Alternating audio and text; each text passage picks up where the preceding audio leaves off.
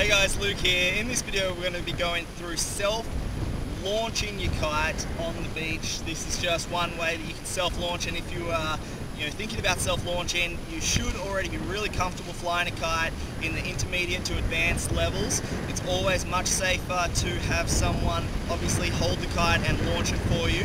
So this is just a way that once you start getting comfortable with it, I actually really like to launch this way.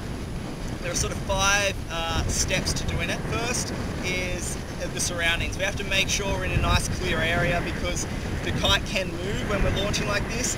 Then second, we really have to make sure we've set up our gear correctly. Then we talk about our bar positioning, our kite positioning, and then the launch itself. So let's get straight into it. I can't stress enough how important safety is here. When you're self-launching, things can change. It doesn't work perfectly every time, and you have to be prepared for that. You have to really be comfortable flying your kite. So, the first step is to make sure there's no one downwind. Okay, we don't want to injure anybody else, of course, as well. No obstacles, and that the bar and lines aren't running over logs or rocks or anything that could snag the line when it's launching. We really need a nice, clear, flat area, grassy area, sandy area, something like that. The second step is we have to know that we've connected our bar and lines correctly to the kite. So, double check, triple check this, because we don't have the luxury when we're about to launch of somebody holding the kite. We can visualize how all the lines are sitting, there's no crosses, anything like that. We don't have that luxury here, so you really have to ensure that all of your bar and lines and kite are set up correctly. You know they're right, so when you're about to launch, you're not going to run into any unexpected problems like that. So now, I've got the leading edge of the kite running into the wind here, so the wind direction is like this.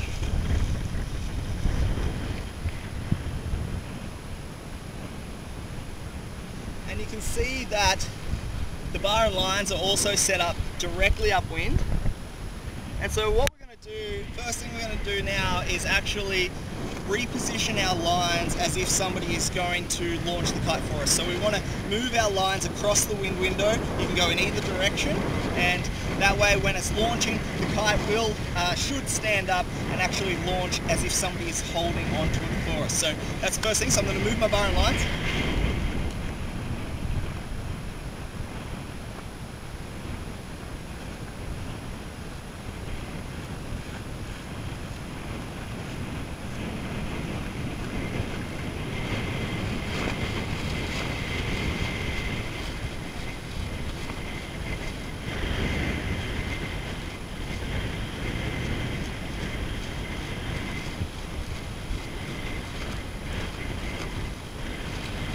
So now we're going to set up the kite positioning. So the first thing that we have to be aware of with the kite position is that we can't have, if you can see here, the line running over the top of the kite.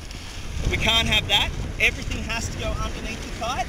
And a great way just to ensure that is to grab the kite and just drag it a couple of meters forward. Now we know all the lines are underneath the kite. We're not going to have one come over the front and catch on something. And the second move that we do with the kite is actually reposition it and twist it so that this tail here is catching a little bit of wind. So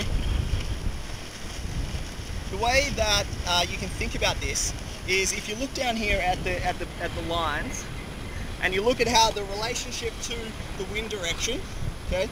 So we've got the wind direction running this way, like hitting me in the face. We've got the bar and lines over there as if we're about to launch.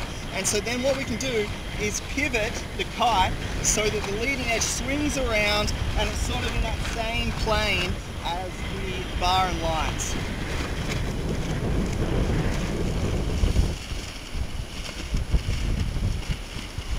Now when you do that, you'll see this wingtip starts to catch a little bit of wind. So you can see the pressure racing up this wingtip, and that's because we've spun it around and now the wind is running off this. Now if you go a little bit too far, you'll see the wingtip starts to catch wind.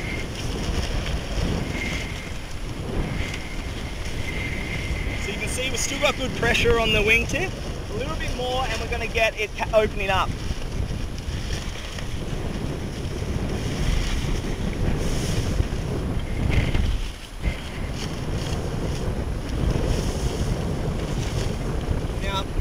there that it's got too much wind underneath the wingtip now, and you run the risk of, when you're getting back to your bar and lines, that the thing actually flips and disappears down the beach. So we're just going to move that back a little bit. So again, we've got wind on the wingtip, but it's not opened up. So now we've got our kite in position. We have to run back to our bar, okay? There's no time to waste here. We don't want the kite flipping down the beach without us, and we're not attached to it. So we have to run back to the bar, quickly hook in, and then get into position.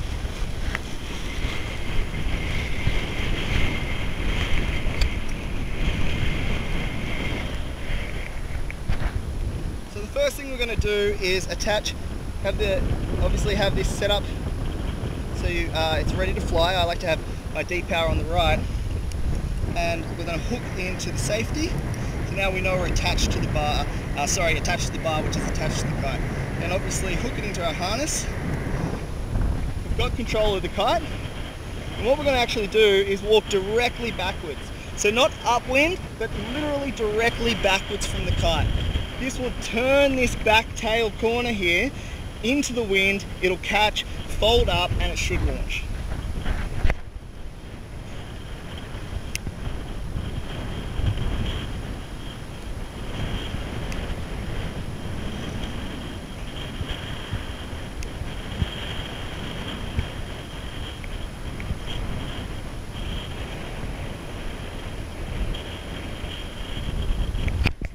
That's just, like I said, it's just one of the ways that you can self-launch on the beach, but you can see it can work really smoothly. In higher winds, sometimes you'll see the kite actually like just slide back into the wind window a little bit, and regardless, once you're hooked into the bar like that and you're getting ready to launch, it's much like how you'd be doing a water launch if you crashed your kite on the water. So you basically just use your steering lines to get the kite into position and then steer the kite up into the air. Okay, thanks guys, thanks for watching. Luke here, and we'll see you in a couple of videos.